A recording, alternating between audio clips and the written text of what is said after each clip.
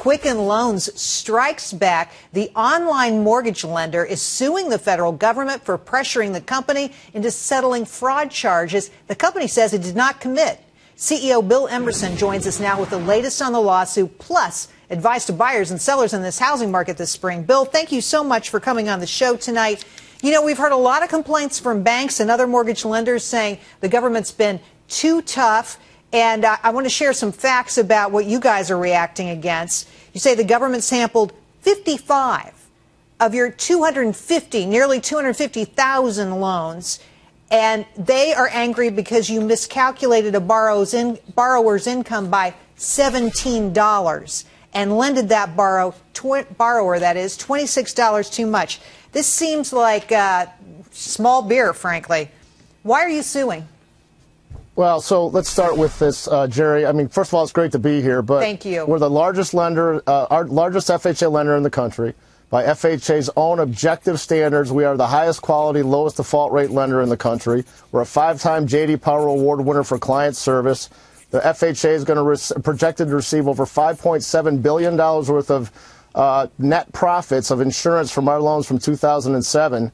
And after 3 years of harassment by the DOJ, review of 85,000 documents, interviews and depositions of team members, the faulty analysis that you just mentioned on the 55 loans under the 250,000, we had no choice but to take action when the DOJ demanded that we make public admissions that are blatantly false and ask us to pay a penalty that they can't even explain to us or face legal action.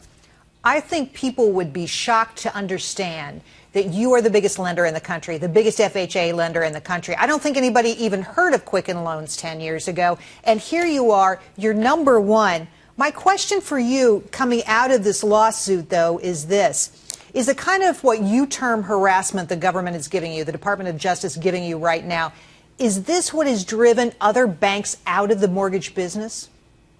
It's absolutely driven a lot of financial institutions away from the FHA program for sure. They've gone through this process. They've been asked to pay large sums of money. They can't quantify the risk. And unfortunately, you know who suffers from that?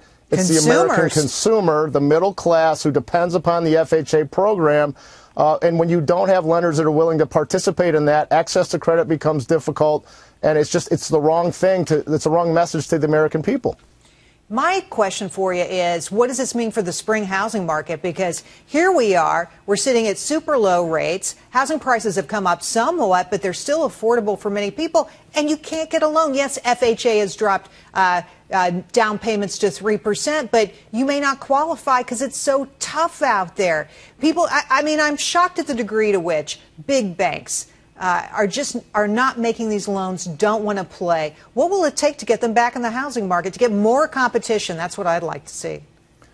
Well, I think it's going to take a clarity of rules. I think the FHFA has been trying to clarify rules for Fannie and Freddie. You referenced the 3% down program that Fannie Mae and Freddie Mac have come out with.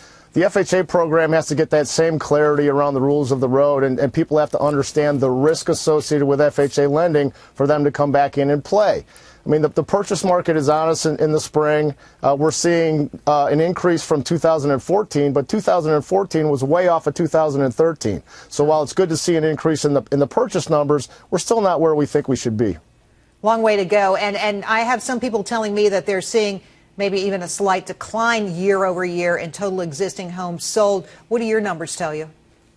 Well, you had some numbers that came out today that showed, some of the numbers were up in this spring.